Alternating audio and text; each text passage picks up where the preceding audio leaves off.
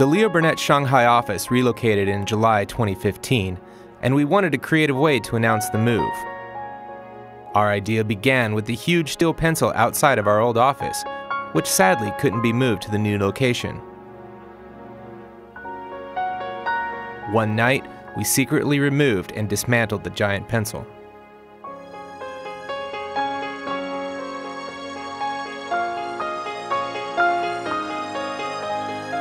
We started the campaign by announcing that the pencil had been stolen, and the news spread like wildfire to the advertising circles, creating quite the buzz.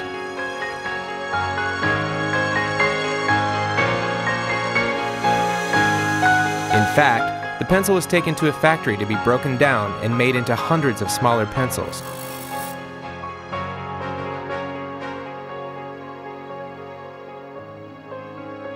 The first batch of pencils was then sent to people who had been part of the Burnett Shanghai legacy, including former and current clients, media partners, and employees.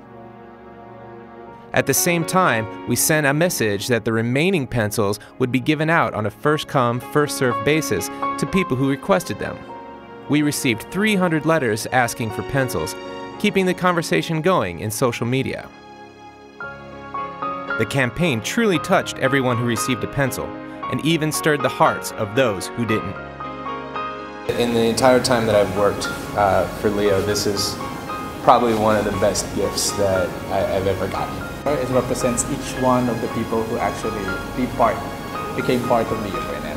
它不是一个变的一个过程，而是一个凝聚的一个意思。那每一个里奥贝纳的员工其实都曾经是里奥贝纳的一支小铅笔。这支笔上，我看到了我过去3年所有的情感或者努力。我觉得肯定我会珍藏起来，不亚于任何一支奖项的这个铅笔，至少放在自己身边嘛，然后至少一辈子都会记得它。每一个曾经是里奥贝纳的人，其实真的会一直带着这种精神在身上。我希望里奥贝纳人能够用这支铅笔，能够做出更多更好的创意来。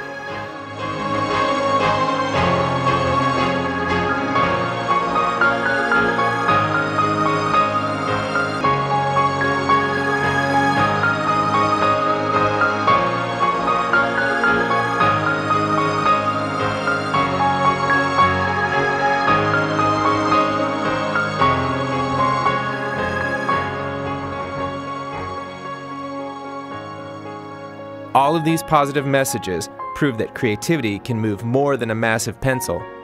It can move people.